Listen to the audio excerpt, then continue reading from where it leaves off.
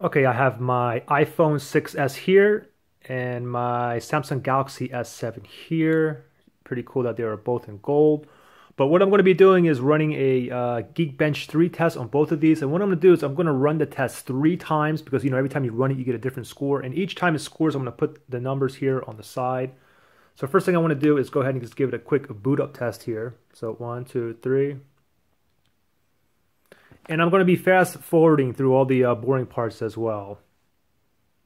And I can tell you which one's going to win here. The iPhone 6s is going to kill the S7 only in the boot up process here. See, there you go. I mean, even when I ran the tests for the S6 versus the S7, the S6 was faster in boot up than the actual S7, the successor. So from here, let me go ahead and go to Geekbench 3 here. And this phone here, I got both of these phones in the US. This S7 here, actually just came in a few days ago, but it's running the Snapdragon 820 processor. And you can see the specific details here. And I am running Android 6.0.1, which is Marshmallow on the S7 here. So I'm going to go ahead and run it 3 times.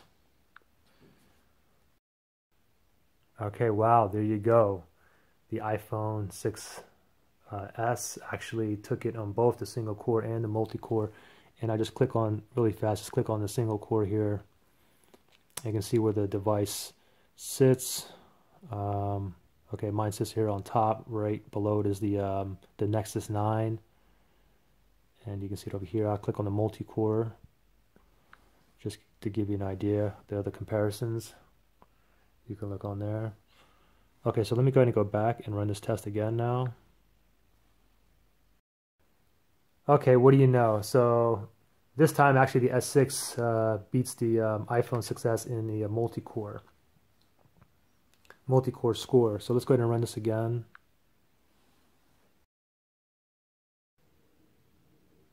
Wow, interesting. Okay, definitely seems like the iPhone 6s is pretty consistent. You can see the iPhone S7 here again beat it in the multi-core score. So if you guys comment, let me know what your iPhone 6s or your Samsung Galaxy S7 scored. And if you guys have any ideas of what other kind of videos I should be doing. Actually, I'm going to do one with Antutu next between these two phones. But give me your ideas, your comments, anything. All right, thanks guys. Bye.